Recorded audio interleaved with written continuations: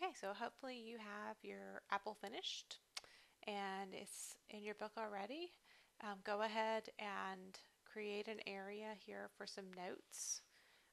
Here I talked about my final blending techniques, um, colors that I use, things like that. Anything that you learned from here, maybe you added too much green and it created a brown. Those types of reflection notes is what needs to go there. Um, we are going to look at watercolor later, and that one we will do on a separate sheet of paper and then add in, and you can't see my watercolor right there, but it's down here at the bottom. Um, I don't really like how it turned out, but maybe the next one I do for you guys will turn a little bit better. But so this is the beginning of your media study page, and I think this is all that you would have had time to do on Thursday.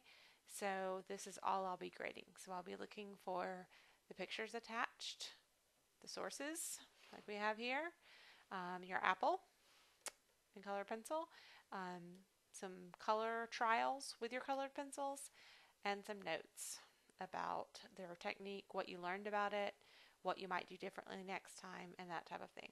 So you should have some extra area on your paper.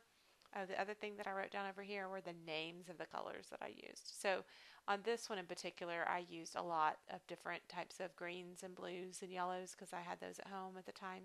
But list the colors that you used. List Prismacolor Scholar, that's the type of pencil it is, or if you use the Prang.